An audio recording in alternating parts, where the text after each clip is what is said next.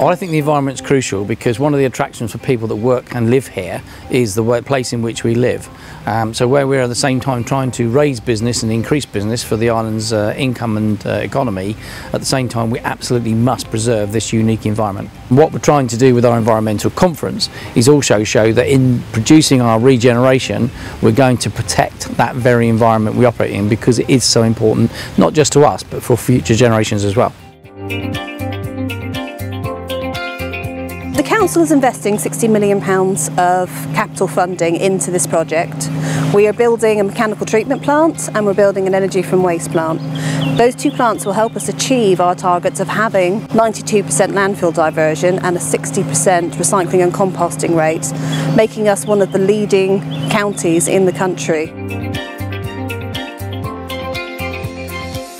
Wherever we're in planning schemes, we always look to involve local environmental consultants, and from there we can look at any opportunities for enhancement to the biodiversity. So it could be some real small gains through to some specific implementations, such as the elevator, which we've recently installed at a bridge in Holbrooks in Boldner. But there's also lots of other initiatives that we can carry out all over the island, such as bee holes and lizard tubes.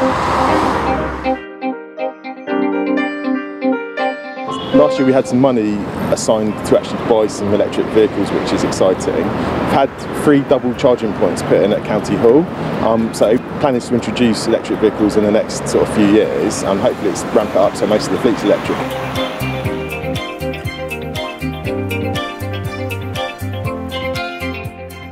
The Isle of Wight's high quality landscapes, the area of outstanding natural beauty specifically, is fantastic for business in a number of different ways. One, you've got the agricultural side of things.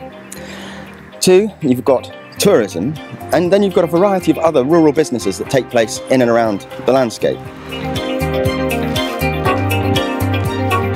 We have a number of different things that we're looking at in terms of regeneration, and I think what is really key is sustainability, green infrastructure, and the way we enhance the environment right at the heart of our fairly ambitious development plans. I think a lot of the time people think of regeneration as bricks, mortar, concrete and doing away with the natural environment, but really we're about enhancing that, making the best use of it and building alongside it to grow our local economy.